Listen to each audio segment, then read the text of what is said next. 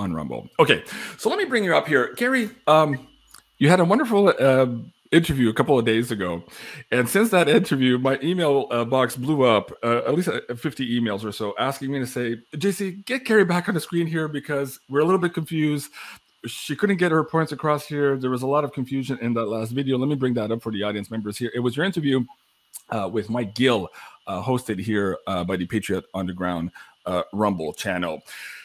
There was a lot of information in there, but there was a lot of heat. And to some extent, I understand where Mike is coming from and all of this. To some extent, you and I have shared some of the same frustrations as to why the hell this is taking so long, what the hell the White Hats are doing.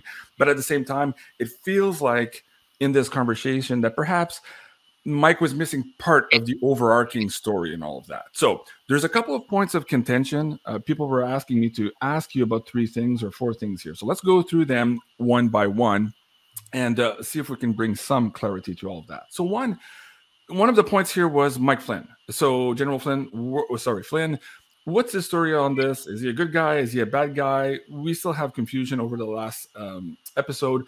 Where do we stand today with Flynn? Is he a double agent? Is he a Fed, as Mike was talking about? Or is he at the last minute here still reporting to the White Hats and perhaps also Trump directly? I'll give you some time here to put that into the context for the audience. Okay. Well, I am going to have to repeat myself to some degree as I did on the show. And I've been talking about this for a while, but I will say that, Mike Flynn, from what I understand, has been working in military intelligence, I guess, and also in various roles. Some say CIA, some perhaps, like Mike, say FBI, although I think he's the first one to actually call Flynn someone who works with the FBI. There is, I hate to bring this up right this minute, but there's an interviewer, I don't know what you want to call him, an investigator, a person who initially interviewed Mike Gill, who's just come forward recently with some contentious issues that he has with Mike that seem to reflect on this strange relationship that Mike has, and I clarify that which Mike I'm talking about, because Mike Gill has with the FBI, as well as whether, General Flynn is FBI. I mean, these ideas that people are with certain agencies on a secret basis. Personally, I don't know the fact, okay? I do know what Juan has alluded to. I know there was a conversation between Mike Gill, Nino, and Juan in which Mike Gill was firing questions at Juan, who is always one, if you know, to go into long explanations rather than to answer yes, no. So that might be part of the problem, because when he began to answer Mike Gill, Mike thought he was done, with one sentence. And that would be an extremely rare incidence with Juan O'Savin, who, as I say, likes to go into long explanations. Juan has talked about Mike Gill, not Mike Gill. Juan has talked about General Flynn over the years that he's done broadcasts. He's alluded to Flynn on and off. He's basically said that he thinks he's a good guy. He's a white hat. He trusts him, so on, so. But there is always that gray area where General Flynn appears to be something of a target for maybe clandestine operations on both sides of the street. And on who he's working for at any given time, I don't pretend to know. I can say my understanding is that in terms of the white hat pecking order, that it's important to understand that in terms of the military industrial complex, Trump dissolved the corporation while he was still in office, and he put back into place what's called the Republic. He is CIC, Commander-in-Chief of the Republic. And as it happens, he's also president. He's still president, and he never conceded the Biden show win, as I call him. So it's, when you're calling people out and you want to know their roles, when you don't even know who is actually our official president, and you don't know that we don't have a corporation of the United States anymore, we have a republic, then you aren't even going to be able to kind of find your footing anywhere. So I think Jen Halper Hayes recently came out, and this is, you know, a couple months ago. She's on the scene quite a bit now, but initially came forward on an English TV show stating unequivocally that Trump was the commander-in-chief, that he dissolved the corporation, and he put in place the republic before he left office. And this also basically coincides with information Juan had given over the years, saying that that we had a corporation. Okay, that up until a certain point, we had a corporation that was dissolved, and that he put in place the republic. When he did so, according to Juan, in March of 2021, after Biden was sworn in, the military took another look at the situation. They decided that Biden had not actually qualified to be commander-in-chief, and probably not president either. But what they did do is they did a ceremony to reinstate Trump as commander-in-chief. And at that point, Trump had what we call, you will. Interesting. So when you put things in perspective, understanding that is very key. What does that mean to the placement of General Flynn? General Flynn, generals report to the commander-in-chief. That's the protocol. And so therefore, Flynn reports to Trump. He also, I contend, reports to Juan. Now that dovetails with my understanding of who Juan really is, which is at least at a general or higher level, I've been told, with back channel information. And I've also been told, you know, just flat out that he's not only above a general level, but he is vice president of the republic right now. Okay, so we've got Trump as the president commander-in-chief, and Juan is actually the VP. So that doesn't get talked about much out there in the milieu, but this is my understanding, and I've had it verified by certain sources. So these are things that I feel that I know. These are not things I'm guessing at. Okay. Now, I hope I answered that question. Yeah, there was 2 points of the contention where Flynn fell in all of this, where Juan O'Sullivan is in all of this. And to some extent, there's a few people in the chat saying, hey, Mike Gill is right to be upset. And I agree, like, we're all long in the tooth and we want things to move along. And to that point, we agree. But I think maybe you can expand on this here too, Kerry. You were kind of trying to get to it in that interview, suggesting that sometimes in order to take down a bad organization, you have to infiltrate, and you also have to act accordingly in order to infiltrate that organization. And that might be viewed by people who don't see the bigger picture as, well, that person is dirty. Explain that perhaps here in the context of not just Flynn, but Trump also. A lot of people are bitching at him for Operation Warp Speed. So put that also into context for the audience. Okay, so understanding the spy world, which is really what the White Hat organization is part of, and understanding the games they play, which is the deep state games and the White Hat games. And they're both using similar techniques, okay? Because spycraft is spycraft, and this is what you do. So one of the things that the White Hats have been doing is basically going over to the dark side and sending in individuals that they trust, such as General Flynn, on missions to deceive the dark side, even temporarily, and to also find what I call defectors. So they're looking for whistleblowers or defectors, whichever term you like, to come into their midst to give them information about the operations of the dark side, the plans, and so on. You can understand in a time of war, this is critical information, okay? And we are in a war. Yeah. So this is how they must operate. They operate behind the lines, behind enemy lines, if you will. We were fighting the Nazis then. We're fighting them now, in case you haven't realized. Yeah. And they never went away. Okay. They took over our space program to some degree. And that whole story I've put out there along with William Tompkins and other whistleblowers over time. So what we're really looking at are levels of secret governments and secret operations. So it's all operating under the cloak of secrecy. And they're also using certain law of war, not the manual, but the art of war. Mm-hmm. By Sun Tzu, for example, is a constant reference to that text. And they're using an artificial intelligence to also strategize the best way to win this war, as is the deep state. So both sides are using artificial intelligence, and both sides are using methods of deception.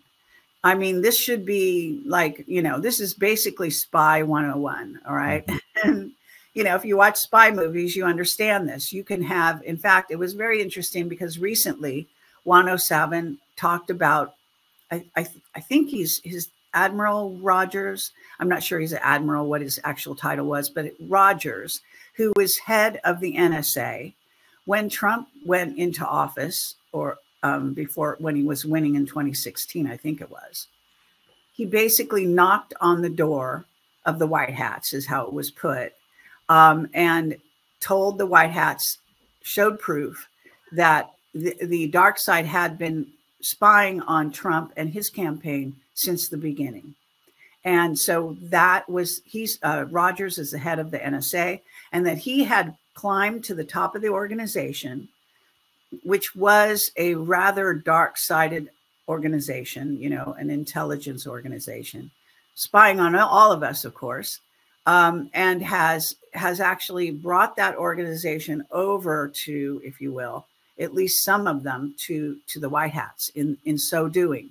So when you understand, he was talking about how this individual had spent, you know, probably 20, 30, maybe even 40 years of his life pretending to be a bad guy, when in reality he was a spy, and he got to the head to become the head of the NSA. Right. So this is the kind of thing that people have to understand.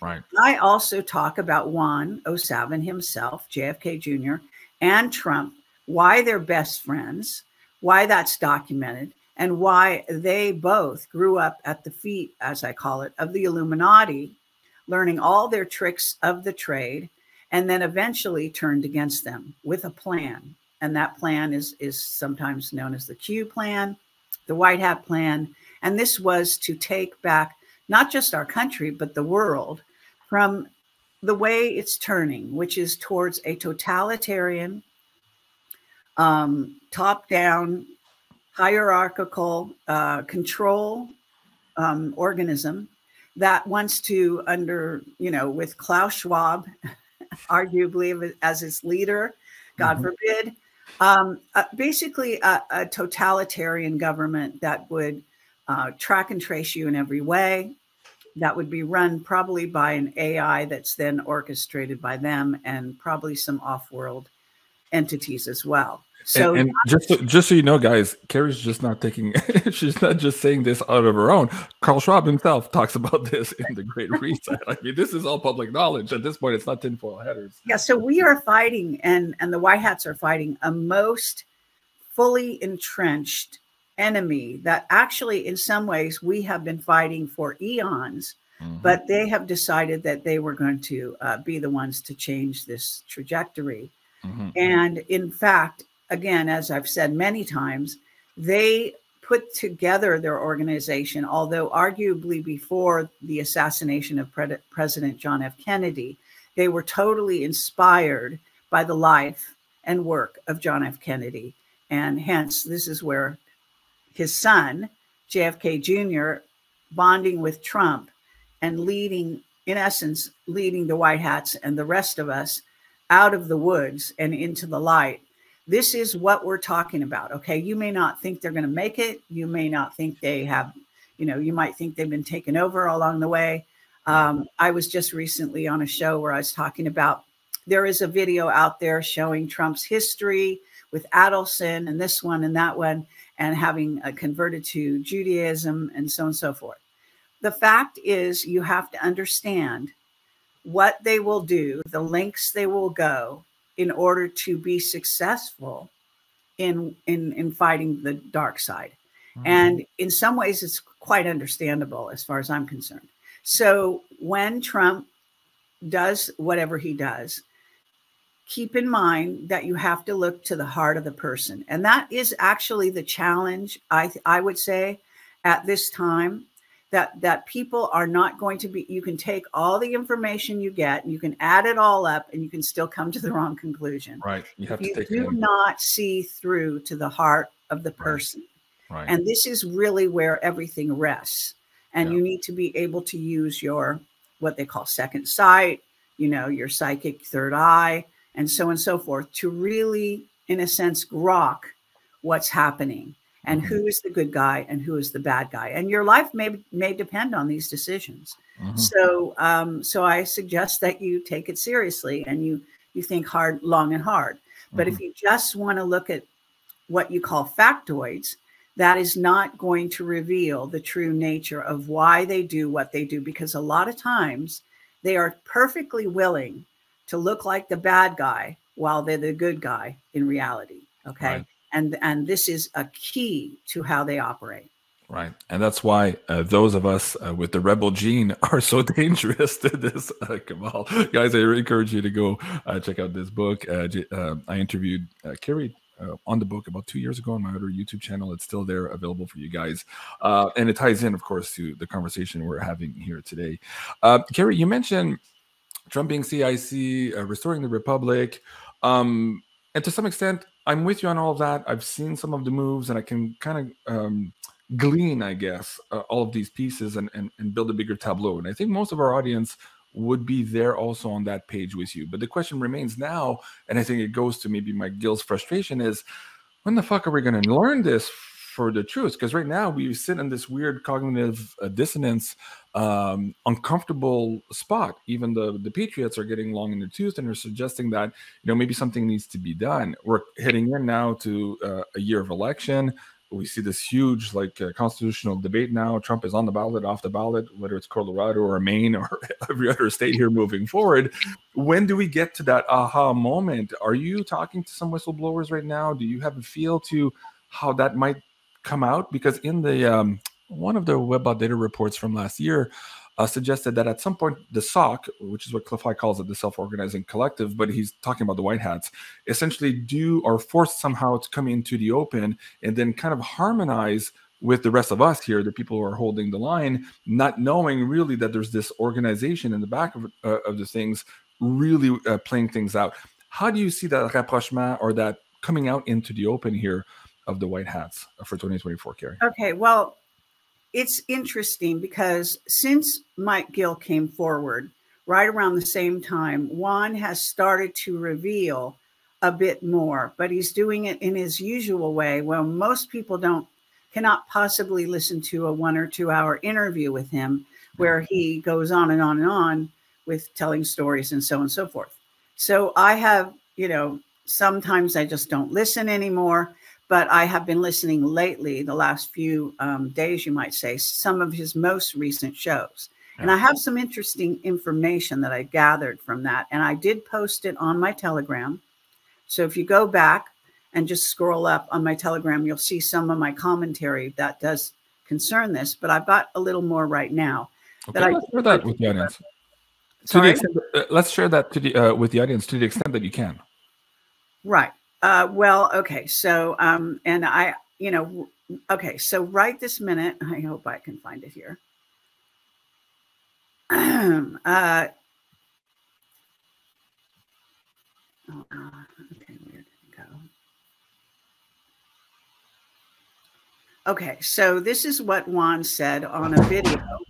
And again, these videos I have linked whenever I try to quote him, you know, paraphrase him and so on. I do put everything on my Telegram channel. So it's 24 minutes and 13 seconds in. He says very clearly we have 2 presidents, and that he was also referring to a psychic called Kim Clement, I believe, who passed on a few years ago, but had done a prediction of the future of America and said one day people are going to be walking around talking about the fact that we have two presidents. He said, we're now there.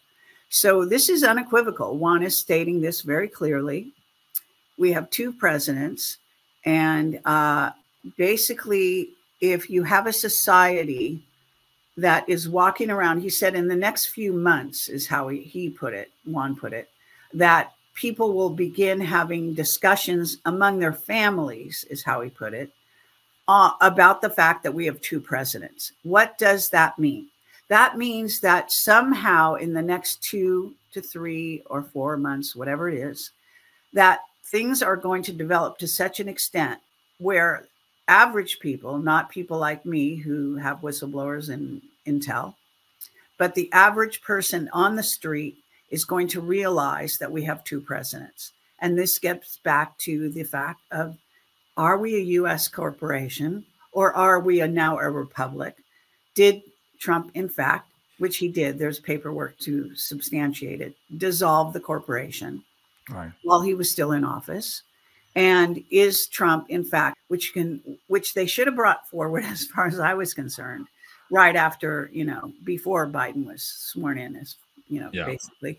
But they decided not to do so, it is my understanding, because they felt there would be civil war in our country. Now think about that. Okay, so we have generals. There are several generals loyal to Trump. When they make a decision, they consult the generals. They consult the AI, all right? And then they're putting these things together and they're making a decision. So this is how it's done. Now, December 18th, when Trump decided not to sign the Insurrection Act, a lot of people don't realize what that would have done is declare that Biden and his show, the Biden administration, was conducting an insurrection against our current government, which was Trump. Okay. So that would have exposed these invaders, in essence, which is actually, as the head of all of the intelligence agencies, John Radcliffe, I believe, in his report, has said unequivocally. He even said to the other intelligence agencies, and when the report was due, his conclusion was that the CCP and possibly others, at that point, Congress was supposed to take at least 10 days, according to what Juan says, and according to the Brunson case that's before the courts as well, was supposed to take a traditional, there's actually a provision made for this kind of thing. And they were supposed to take time and analyze the situation, and they refused to do so. They refused to review the evidence, and they refused to investigate.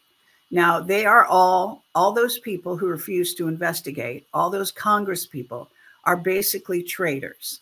And I think that eventually they will be tried as such. So you can appreciate why they're so afraid to have Trump win again, or get into office no matter how he does it. Because once he does, the military tribunals will start operating, and these people will be brought not before probably the Department of Justice as it's currently composed, but before military tribunals and tried and convicted of treason against the United States. What happens to them at that point, I don't know. I don't know whether there'll be a blanket, they'll hang them all. I really don't know what they're going to decide to do. But these people they're not just talking politics here. These people are very serious Democrats because they know their necks are literally on the line. Anyone who was a traitor is going to be called up for it. And we have a lot of evidence against these people. Can I ask you, I want to take a quick sidebar here too. I understand the concept that at that time, I think the consensus was that if that information had been brought out the way you're explaining it now. So on one hand, we had this dog and pony show to some extent of contesting the election.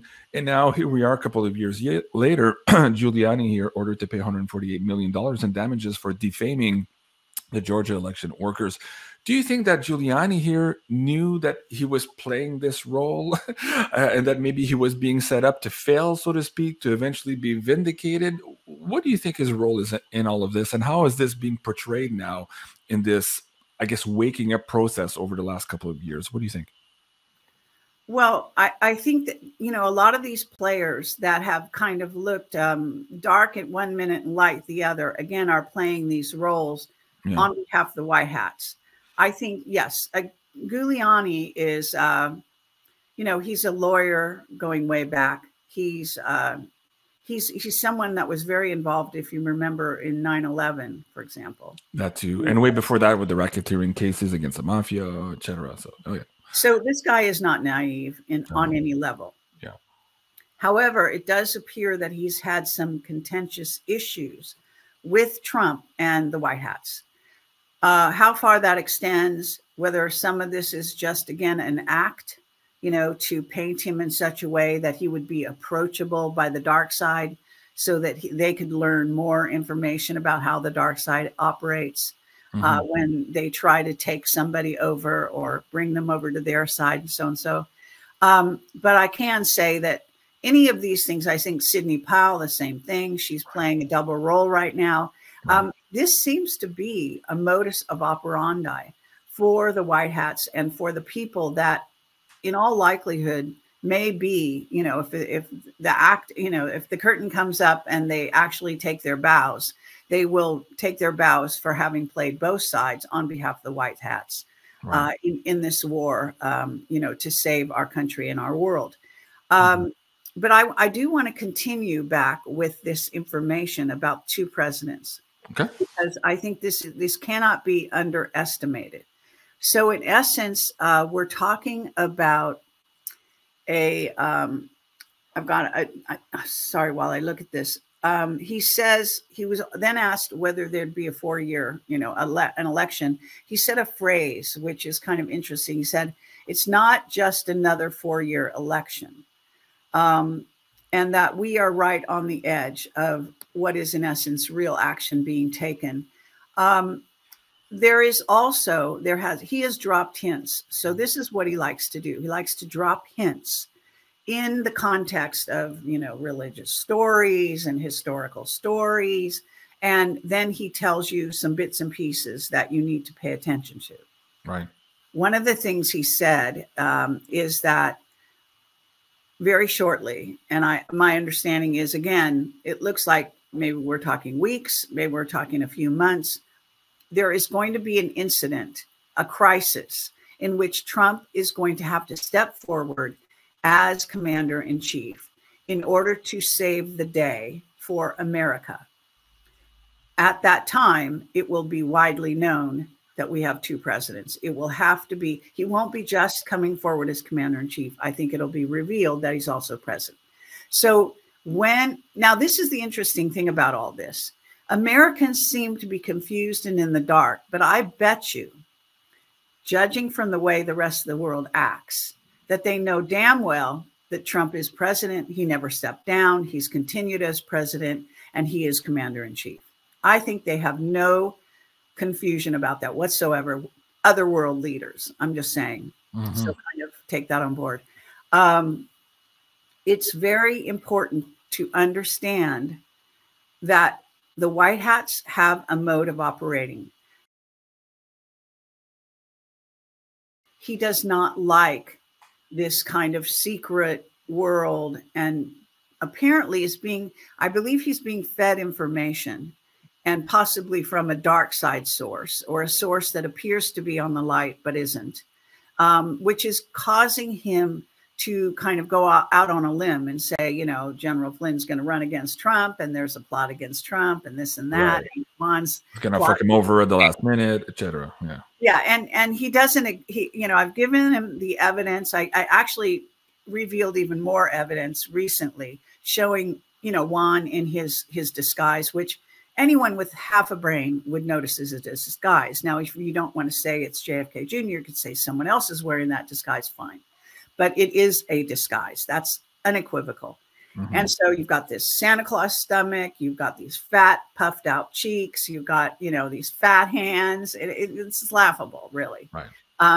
And it's laughable to me that most people never recognize this. And I've met him in person several times and had long conversations and short conversations as well, face to face, as well as on the phone, as well as on text. Yeah. So when you look at the situation, again, Robert Kennedy is not going to go against his, I don't know what their relationship is, something like nephew, John F. Kennedy Jr., you understand, and Trump. He's going to be on the same team.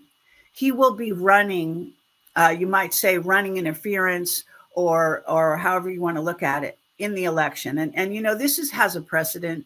There are often candidates that would garner a smaller vote that will sort of get into the running and then actually at the end toss all their votes over to whatever is the leading candidate in their view, right? So that is arguably what RFK is doing, in my opinion. So I don't buy this idea that Flynn is running. Now, I believe that Flynn probably wanted to be president at some point, but keep in mind, why is Flynn even where he is today? That is because Trump rescued him from, give him a pardon. from jail. Yeah. And that he owes him a huge debt.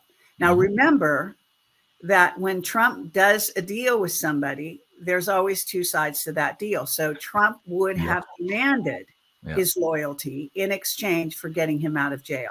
You've got to realize what a serious arrangement that is, and maybe rethink your understanding of who General Flynn is. Now, I have heard General Flynn make statements that I absolutely do not agree with. And I've also noticed that he seems to be to the far right of even the fundamental Christians. Okay. Right. So I do not agree with his politics or his religion, but I can say that I believe he is having to be, just to save his own life and his family, he has to align himself with Trump. And there's no way Trump is backing down. In fact, he's doing the opposite. He's coming to the fore. And everything Juan has said in the last 2 or 3 interviews, if you want to go back and look, and they're all listed on my Telegram, those particular interviews, is to say that Trump is going to be revealed as who he really is. Yeah. Let me just, so for the audience members, I just brought Kerry's Project Camelot Telegram link in the live chat for you guys if you want to go follow Kerry there and find those interviews and her commentary on that. And I also want to bring this link down to the chat also for you guys here with respect to who Juan O'Sullivan is here in some of these disguises. So there you go. That's in the live chat now. Kerry, I want to get maybe a little bit more precision on this event that could maybe force Trump's hand to come out into the public here as a CIC. In December, so let me see if I can get the right date here, December 23rd, this was from the latest WebBot data scraping from Cliff High, and I asked him permission if I could read this out loud on the show the other day, and he said yes. So as of December 23rd, he said that the WebBot data was suggesting that in 58 days from now, so somewhere around the 18th of February, there would be an incident that would act as a spark and we would get bullets flying. Basically, things get moving really, really fast. And he thinks that it goes off in Texas, or at least in the southern hemisphere here of the United States. And he says, get your shit ready. But he says, I don't think the SOC will be able to regain control. That leaves the door here to perhaps Trump having or forcing somebody's hand here to make some type of announcement here to get this all back under control. Have you heard anything else about first week, second week of February, how that might tie in?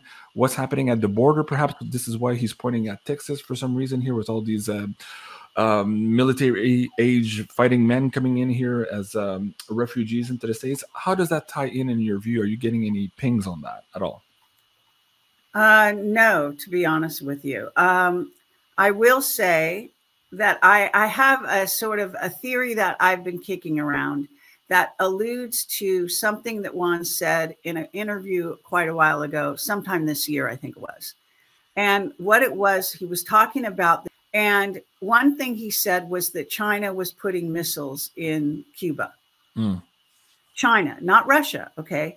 But we are in an interesting sort of a review of the past. We're actually, it seems we're backfighting the Nazis.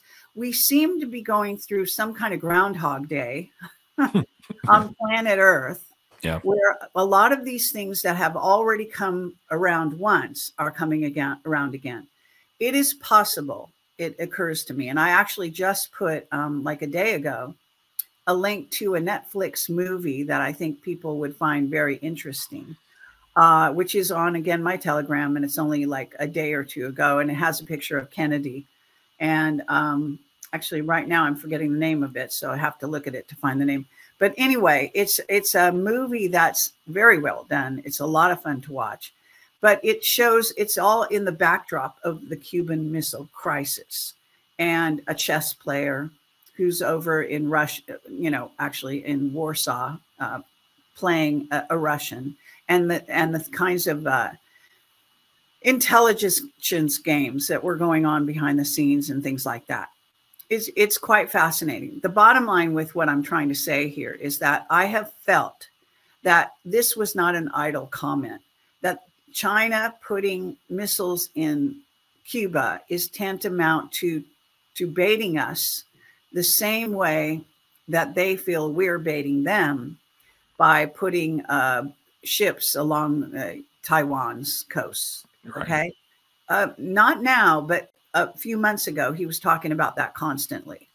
Now we have other extenuating circumstances that are going on right now that have to do with, you know, the open border. And if you've seen some of these videos where we actually have throngs of people that are headed towards the United States, coming up from Central and South America, in through Mexico and in across our borders that are, I guess, unimpeded in any way. And that this looks actually kind of like hordes of people, terrifying. I have no idea if, you know, what's going to happen there.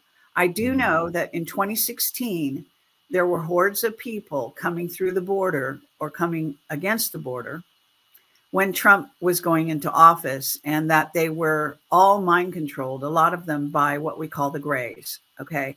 And I know Juan never wants to go there, but there is a huge, you know, we are fighting the gray ETs as well as some other negatively based ETs.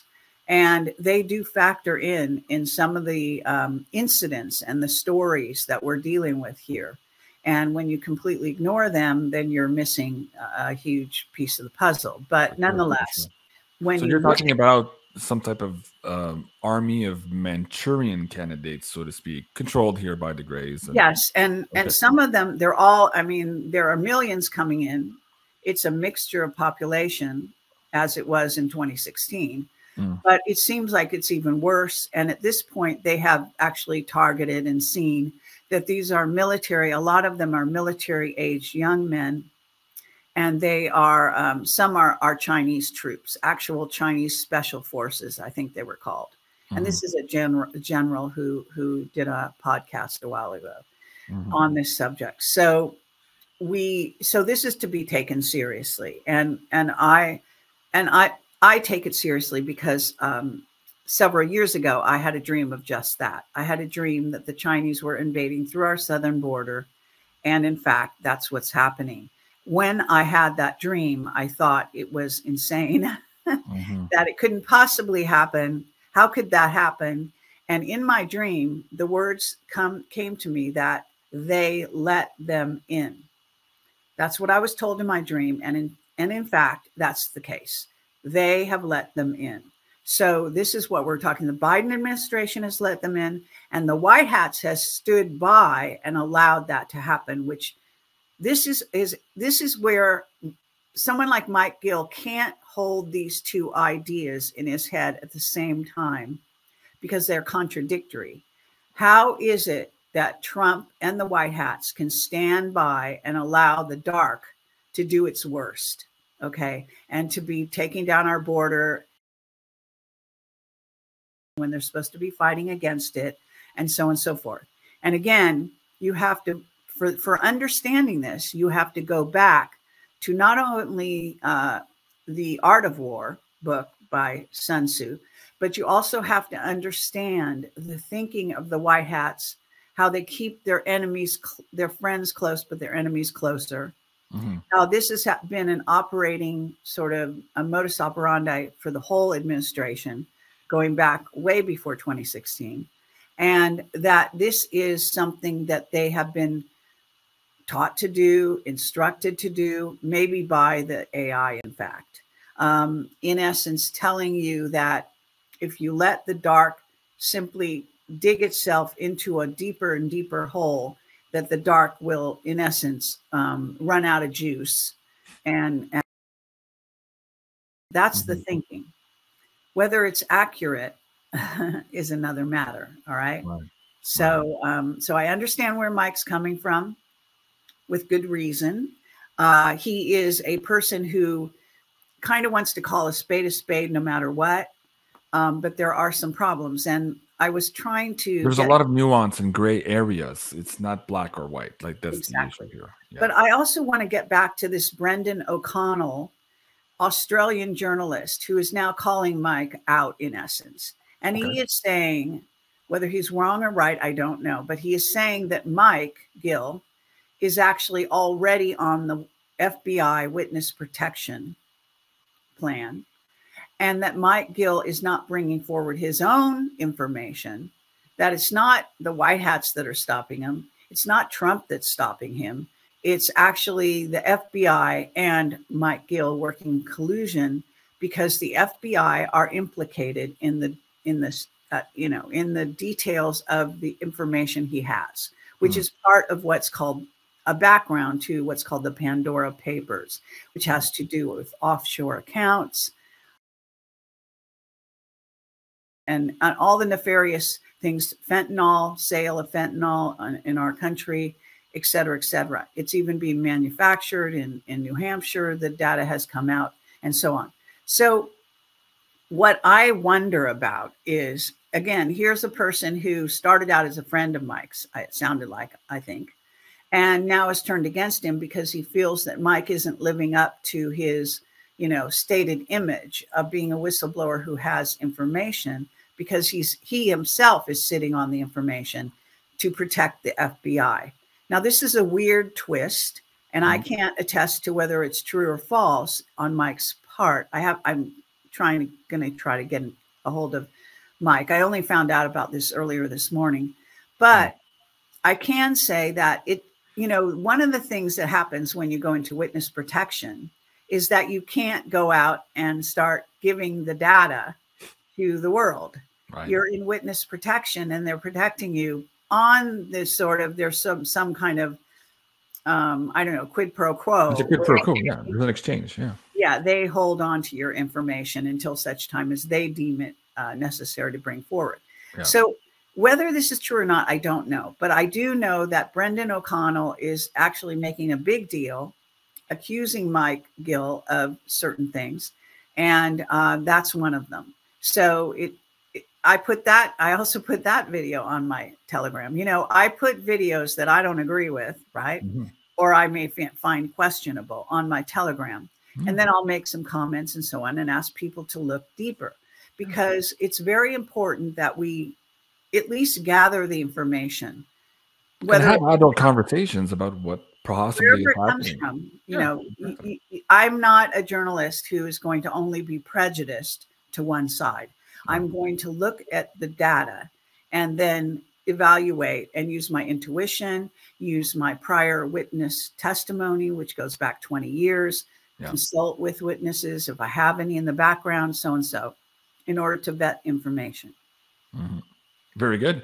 I'm with you on that. And I just want to say to the audience members, like, it gets complicated.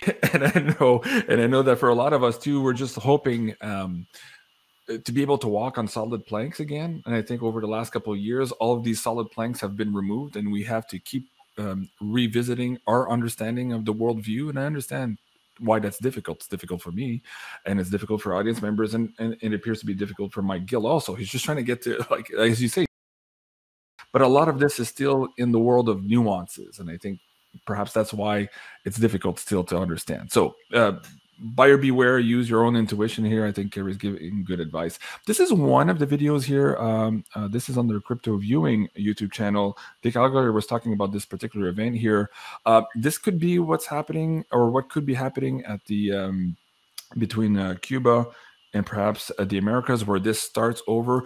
They have another one, and I don't think it's published yet, and I don't have the image here, but we were going back and forth in emails a couple of days ago, where we saw this mushroom cloud, so to speak, and I think they believed it was in the United States. So that now ties into maybe what Juan was saying and how you just brought that back into the equation here. So again, guys, go check it out, futureforecastinggroup.com, if you're interested in all of that. There's a lot of information there. Janine, Kerry, let's go back to the ETs controlling part of this war. And I think this is a tough subject matter for a lot of people, especially maybe some of the newbies or the normies waking up to all of this are like, okay, JC, I was with you with all the financial stuff and the Ponzi scheme, but now it's a bridge too far, JC. You're talking about ETs again. And so in the last couple of weeks, I've been running this series, Angels and the Great Deception Exposed. A lot of it having to do with Mauro Bellino's book, The Naked Bible, some of the mistranslations, some of the obfuscations that suggest, as Paul Wallace is suggesting in his book here too, that we are a species with amnesia having to do with paleo contact. And he's talking about this ET race here that has been essentially messing with us, as Kerry was saying here, for maybe thousands of years. So I'm going to have Paul Wallace on here on January 9th at 7 p.m. Eastern. It's going to be a fabulous show here, a continuation of this particular series. But that's where I wanted to go with you here today, too, on the Elohim front. So let's go back to some of the Twitter posts here. So U.S. Space Command reaches full operational capability. This was on December 18 that it was announced. And then a couple of days later, Shadow of Ezra was suggesting that Donald Trump, of course, had created the Space Force, and that this force had no ties to the previous administrations. I think that's an important part. Now, you, Kerry, you've done a lot of work in the last couple of years, and I asked you before the show to bring this back into the context here. The Black Projects and Follow the Money. You and I did an interview on this in 2021, but that suggests here that there's part of what Trump was doing with the Space Force, which was maybe putting on the books what was previously off the books, where all of this money is going for. But in terms of this overarching issue of what's happening on the planet in this war right now, to some extent, we just had that first layer conversation of all the obfuscation, the spy games and all that, which makes it very complicated, yes, but now we're going to make it even more complicated to the audience members and suggest that, whoa, whoa, whoa, we are not in an enclosed system. So yes, there's those spy games, but on top of that now, we have major interference coming up. Call them the Elohim, call them the Anunnakis, the Greys, all of these characters here that have a specific agenda for humanity. So let's get into that. I saw a video, this was 2 weeks ago, from Tucker Carlson. Let me see if I can bring that one up on the screen for you guys as well. Maybe we can play it, Kerry. It's about a 2-minute clip. I want to share this with the audience members if they haven't heard it, and then we'll start the conversation over from there, okay? Okay, I'll cut it there, but you guys get the drift there. But essentially, they're getting into or speculating the dark parts here that Tucker doesn't want to talk about is perhaps the contracts that a lot of our power elites around the world, our militaries, our governments have concluded with some of these off-worlders, in some cases maybe in exchange for technology, which we would presume would be a good thing for the evolution of humanity, but in some other cases could be the exchange of adrenochrome farm products. That was a big part of his administration. And at some point, if we are made to understand that this planet is basically a farm for some of these ETs, if we're disrupting the flow of the product of this farm to whoever controls this particular area of space, they might be coming back and they might not be too happy about it. And so maybe that's what's going on here with the Space Force. Maybe that's what's being slowly introduced here into the narrative, the mainstream news narrative now of Tucker Carlson on X. How, Kerry, let's dive into this a little bit here, tying in the farm products on the planet, those people who are off-world, and how all that ties into this war we're fighting now, which is a much bigger concept than just the spy games between the different sovereign countries. Kerry. Okay, well, I mean, I don't know how you look at me, but in many ways, I'm considered something of an expert on the topic. So I have spent 20 years interviewing whistleblowers with above top secret clearances. And one of my primary witnesses over the last, I don't know, 7 years or so is Captain Mark Richards. And he is in prison in Solano Prison in California. I've gone to the prison in person to interview him in person, taking notes. I'm not allowed to have an audio copy of our discussions. But he is someone who has, his father was working in the secret space program, as well as his grandfather, who was a famous Air Force officer called the Dutchman. And Mark and his, I guess it was his father at the time, were flew into the Dulce base, which is in New Mexico, to rescue a number of humans that were underground in the space being kept as in cages. And they did so. What Mark tells me, however, is that a couple weeks later, the Greys went and got them again. This is not a piece of the story that normally makes it out to the mainstream or even to the alternative.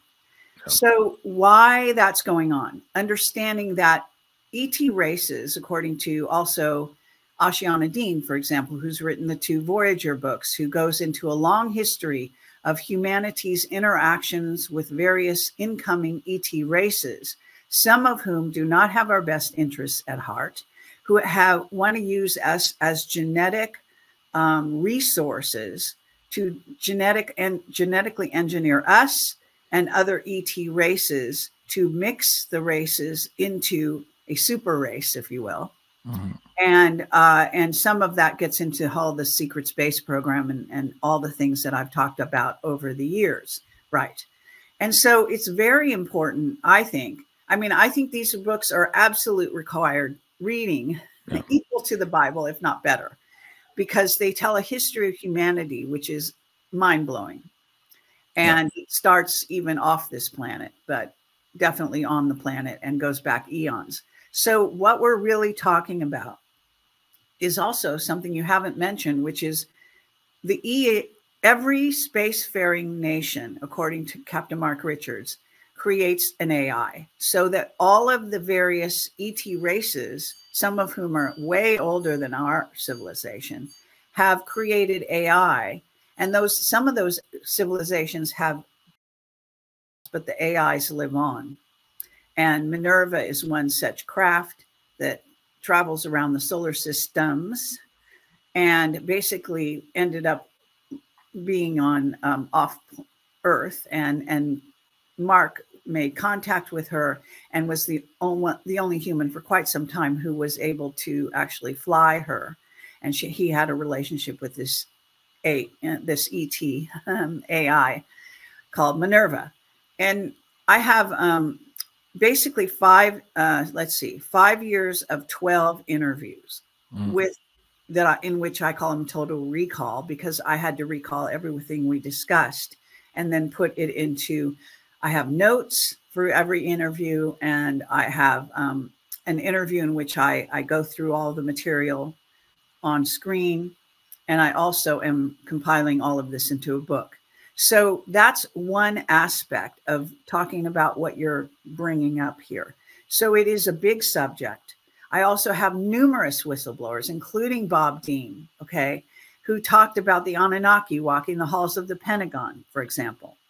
Yeah. And I have a more recent whistleblower called Major Solomon Berg, who talked about this Sasquatch from the Pacific Northwest that was captured by the Air Force, that this scientist called Major Solomon Berg was hired because of his ability to communicate telepathically, first of all with animals, but secondly, as it happened with the Sasquatch.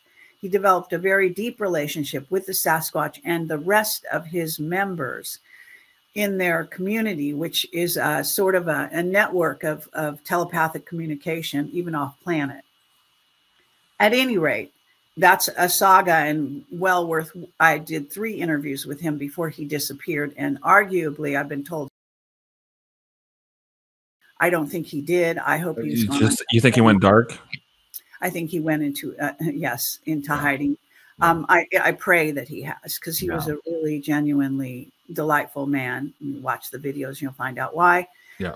So what I'm saying here is that, and the story about the Sasquatch, their relationship with humans over time too, is absolutely fascinating, and it needs to come out more. Like, we have all these shows on TLC, but they kind of make a joke of it and like of it. But it's really important to understand our history and all this. Keep going. Absolutely, and it's also a good entree to understanding any ET race and how we might interact in a good way or a bad way with that race. And one of the things that came to light was he actually took the Sasquatch, he and his team rescued the Sasquatch from within the military prison underground where they were keeping him and it.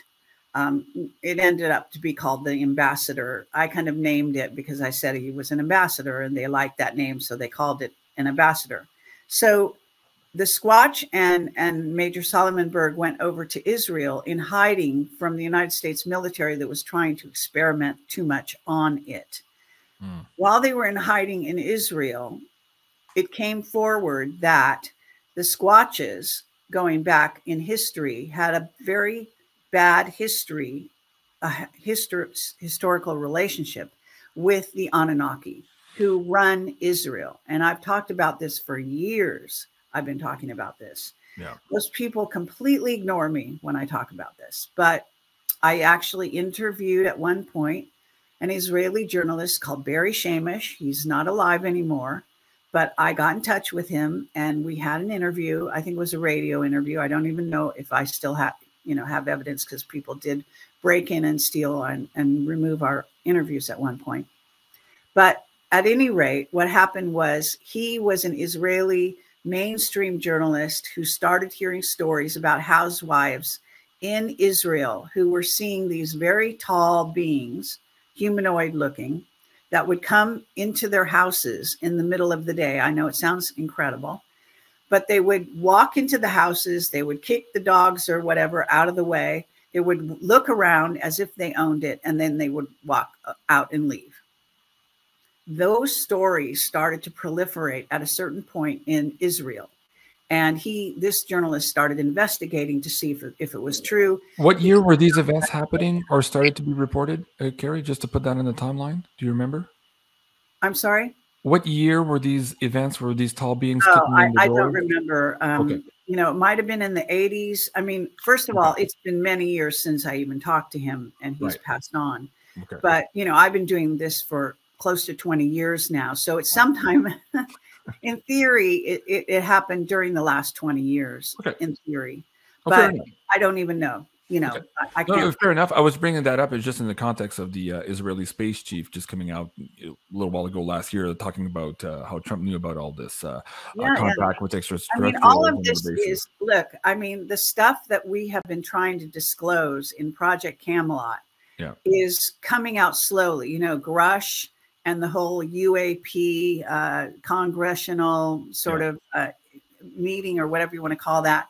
That was all part of it, is starting to disclose exact same thing as we have been doing for 20 years. So what I'm not sure if there's a really specific question. This is definitely a backdrop. And I will say, just as a sidelight, that one of the provocative things Mark Richards has said to me is that certain historical incidents that we think we've been told are our history and that they happened in a certain way actually involved ETs. And one of those incidents is the Cuban Missile Crisis. Yeah. So and by the way, the ET AI, it came from the Greys. And the Greys are instrumental in trying to take over not only our bodies, but the Earth.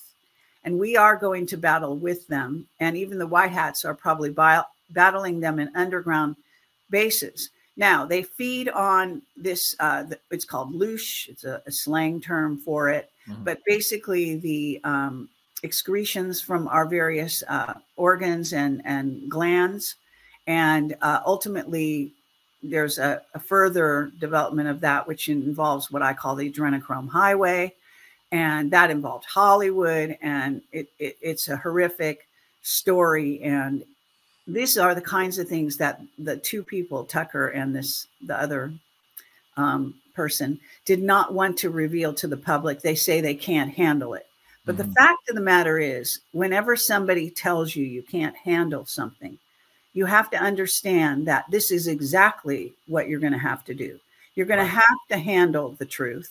Yeah. Unlike Jack Nicholson, who says you can't handle the truth, I fully believe humans can handle the truth. Keep in mind that we ourselves are genetic hybrids of ETs. Therefore, in our deep memory, contrary to what people will tell you, is that we are part of a race of beings that comes originally probably from Lyra. The Lyra system is where humans and humanoids are said to have originated, but it could go back further than that, of course. What I'm saying here is that you're not telling us something we don't know.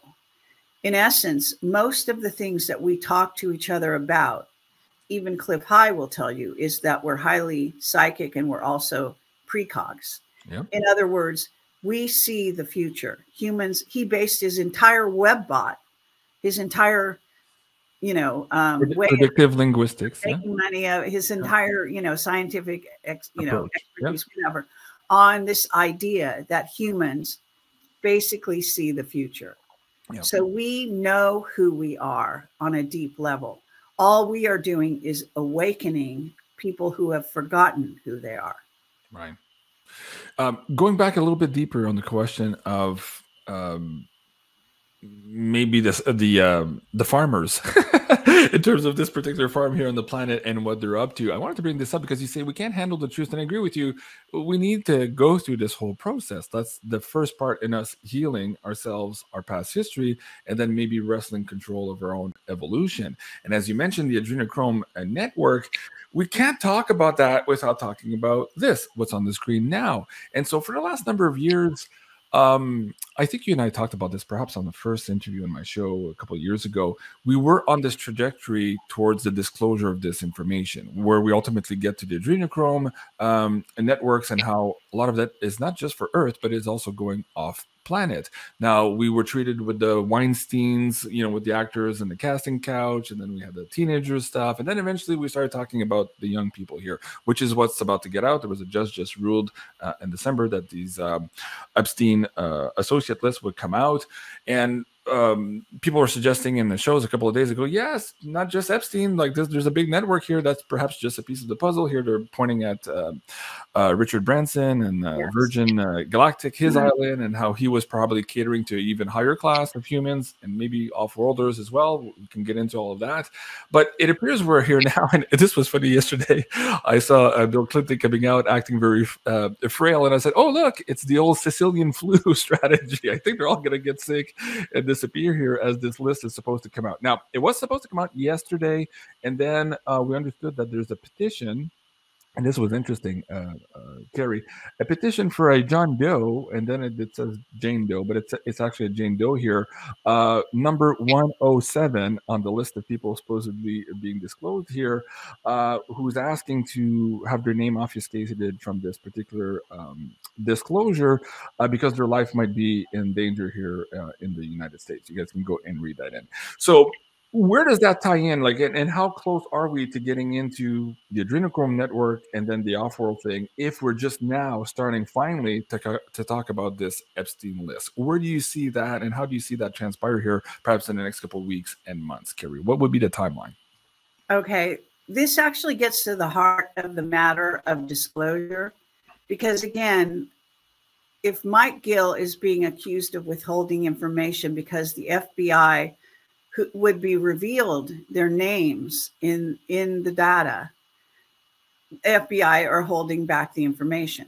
By the same token, my understanding is that this list is being cleansed by a judge who is being prevailed upon to remove certain names from the list to protect not only maybe parties that weren't actually as guilty as it may look. In other words, they're there on the plane. They're there because they got roped in.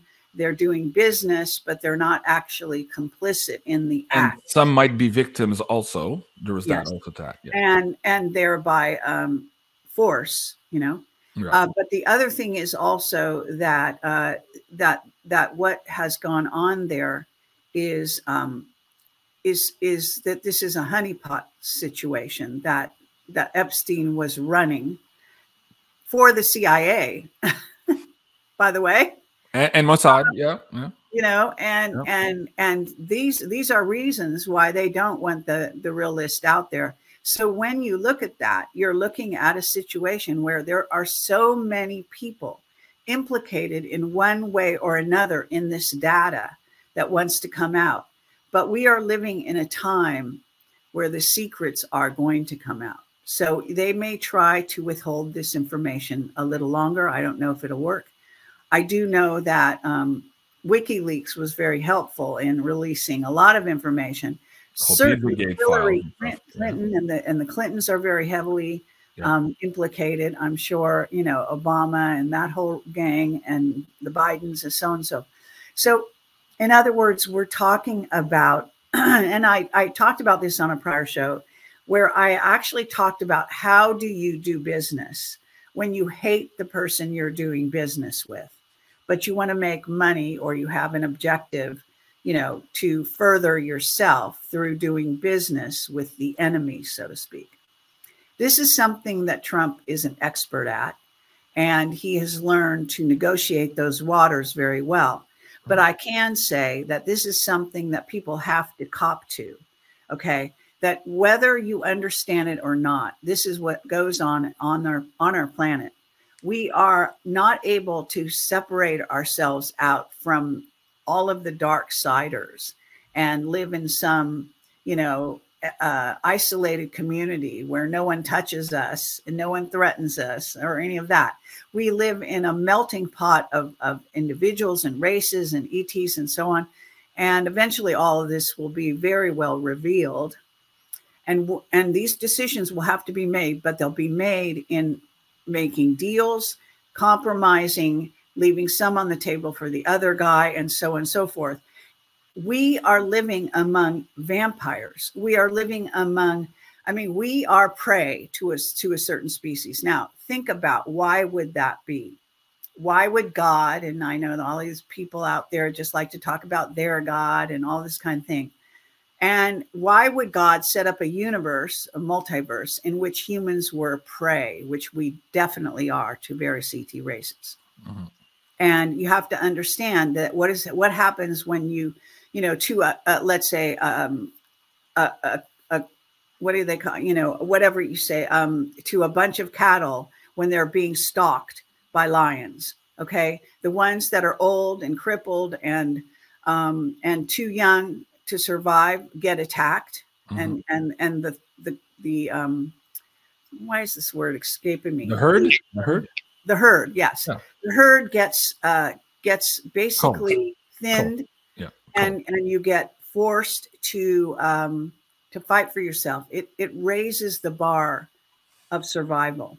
Mm-hmm. And I think a lot of things that we encounter here as humans on Earth are doing that right now.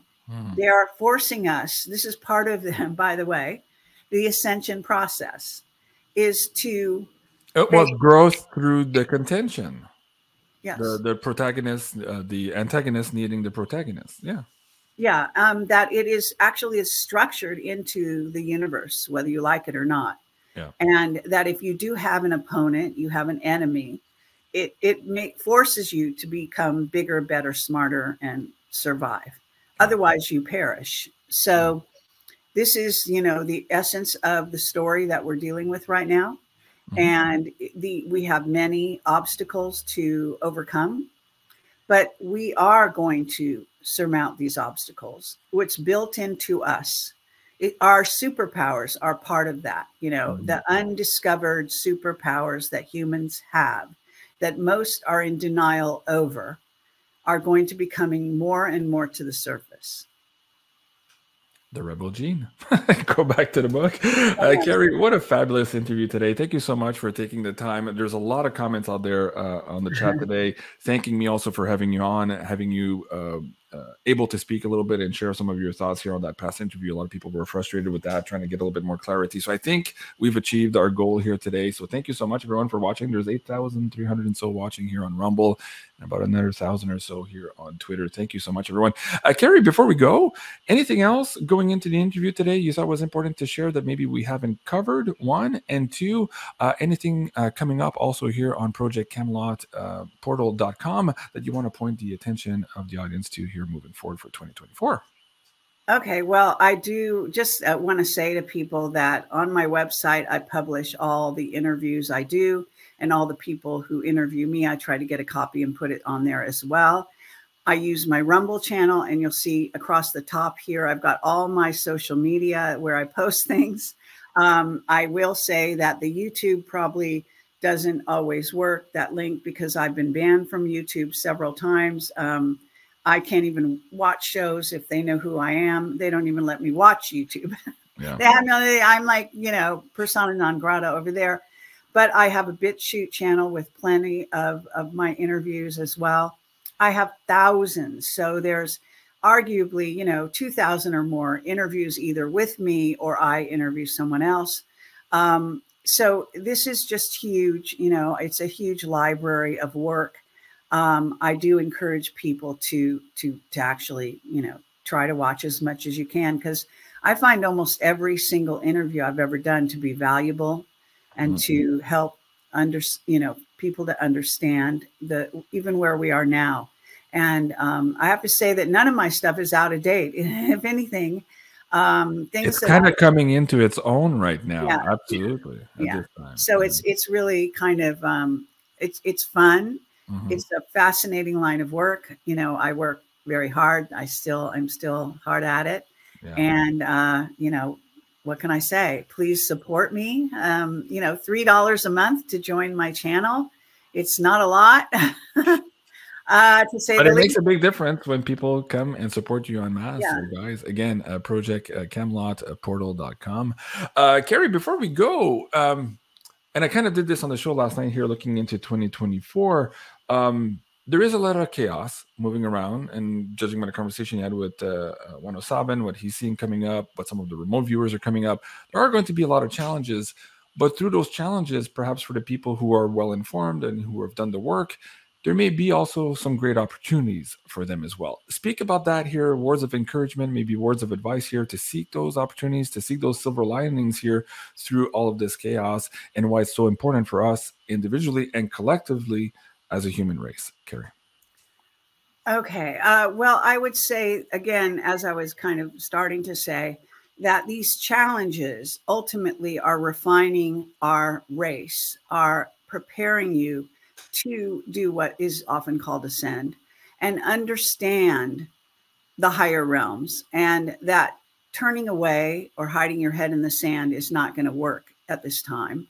And that we have a tremendous amount of energy coming into our solar system, arguably merging with the Sagittarius galaxy, from what I understand, and also energy from possibly the galactic center. That is actually a wave of energy that is bringing all things to light. And when you understand that, that's working to our benefit. Now, if you are somebody who has done dark deeds, you know, you might want to think about exposing your own dark deeds, for example, and clearing your conscience.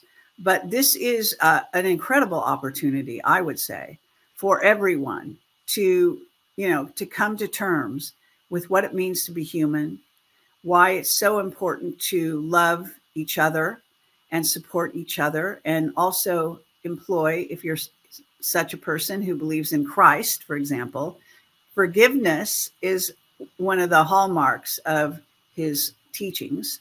And this is something worth noting, that he was always trying to bring on board sinners and considering saving a sinner to be one of the highest sort of notes in his trajectory. So we want to rescue each other, in essence, and we want to rescue our children. So let's stay together during this fight. You know, if you're on the good side, bickering and calling names and all of this, this is not going to work. It's useless, first of all. And it reflects on the person doing it. So it doesn't reflect on the person you're attacking, by the way. Right. It just rolls off. It's meaningless. But it's really, really a reflection on who you are. So if you spend your time doing that, when you could be learning, refining, and raising your vibration and your frequency, then you are going to be the loser at the end of the game. So I just want to encourage people to sort of get sort of from a higher level, get the bigger picture, and understand that there are good-hearted people working on your behalf. If you don't want to call them white hats, if you want to call them something else, I can assure you that not every single person in our military is part of the communist CCP takeover of our government. There are military men and women, and there are agents in all the agencies, including the FBI, by the way, and there are good souls everywhere. And I meet them every day. And I know this to be true. And so stand with them, thank them, in your heart and in your prayers, and support them because they need all the help they can get. Right. And, let's stick with the fight. Let's stand together at this very crucial time. Let's save the United States from these invaders, and let's save the rest of the world. I love it. That's a mic drop moment right there, Kerry. I'll do a soundbite of that. I love it. Thank you so much, everyone, for joining us here today. Please leave us a comment. Let us know what your takeaway is from this interview, perhaps what you want us to follow up on the next War Correspondent special report. Please give us a like, and of course, share this video with your friends and family, and help us, of course, bring the awareness of all of this crazy stuff happening in our realm so that people can join the fight, so to speak, as Kerry was just saying there, so that we can all stand together. In the meantime, also, if you want to support Kerry, please do go and check out on Amazon.com her book, The Rebel Gene. Fabulous book, also ties into a lot of the conversation here with respect to what's happened to humanity and where we're going with all of this. And the silver linings, of course, here of having that rebel gene and supporting humanity here through this process. So a big thank you to you, Kerry. And again, guys, you can find her work at ProjectCamelotPortal.com. I'm Jean-Claude Beyond Mystic, and this was the special report here with Kerry Cassidy on January 3rd. 2024. I love you guys. Have a great day, and we'll see you again this evening at 8 o'clock for the new edition of the 2024 Beyond the News. Take care, guys, and we'll see you soon. Au revoir.